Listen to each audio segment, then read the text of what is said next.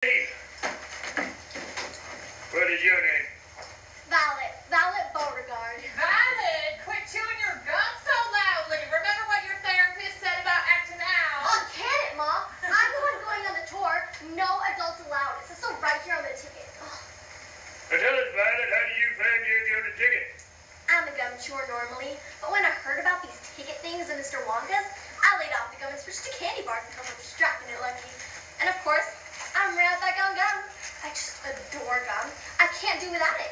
I munch it all day long except for a few minutes at meal times when I take it out and stick it behind my ear for safekeeping. To tell you the honest truth, I really wouldn't feel comfortable if I didn't have a little wedge of gum to chew on every minute of the day. I simply wouldn't.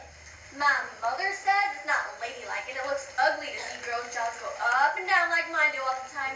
But I don't agree. And who's she to criticize anyway? Because if you ask me, I'd say that her jaws are going up and down just as much as mine are, just from yelling at me every minute of the day. And now it may interest you that this piece of gum I'm working on at this very moment is one that I've been working on for 3 months. Solid. That's a record, that is. It's beaten the record held by